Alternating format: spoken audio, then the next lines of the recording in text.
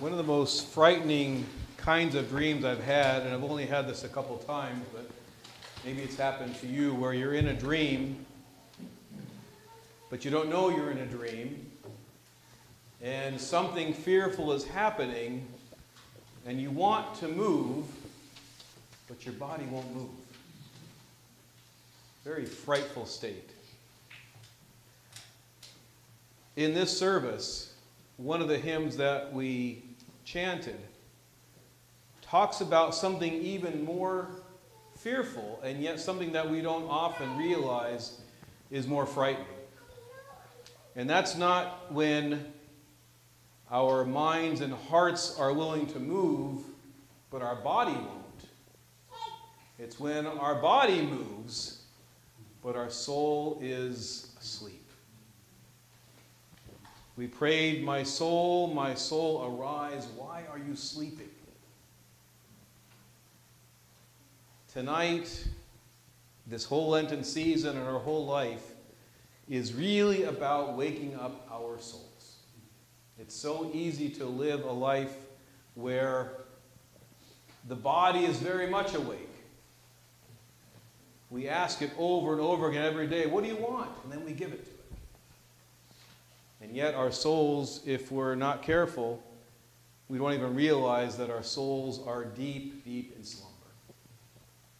So we come here tonight, and as I hope we do every day, to wake up our slumbering souls.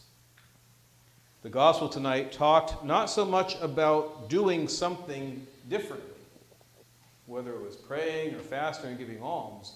It talked about doing something in a different manner and for a different reason. In other words, what the body does is less important than what's going on in our hearts and in our souls. And that is the heart of why we do what we do. Yes, we need to pray. Yes, we need to fast. Yes, we need to give alms. It's not by accident that here at the heart of our Lord's Sermon on the Mount, the same three things that we're trying to resurrect in our lives during Lent, to pray, fast, and give alms. That's the core of what we do. And yet, our Lord is not talking about necessarily what we do, why we do it, and for what purpose. In other words, what is the state of our souls? Are our souls sleeping to the point where we do these things so that other people can see us, go, oh, that guy, look at him, look at that girl, look at what she does. Or are our souls awake? And if our souls are awake, we realize, as we talked about last night, what a mess we're in. But we don't realize that, whether in the midst of hearing the canon of St. Andrew or whatever brings to us the state of our souls and brings us to that awakeness of realizing how messed up and perhaps asleep we've been. We wake up to what? Or to whom?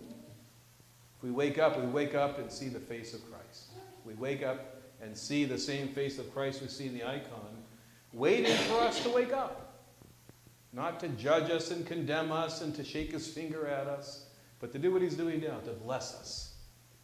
To bless us by his name, to bless us with his presence, with his mercy, and with his love. So let's make this Lent and every day of our lives days to be awake, not just awake in body. We've done that pretty well. We've got to be awake in our soul, wake up our soul, to realize the love of God has been there in so many ways and so many diverse manners, and we didn't see it because we were sleeping. May we wake up in our souls and see the love of God and do what is called for once we see him.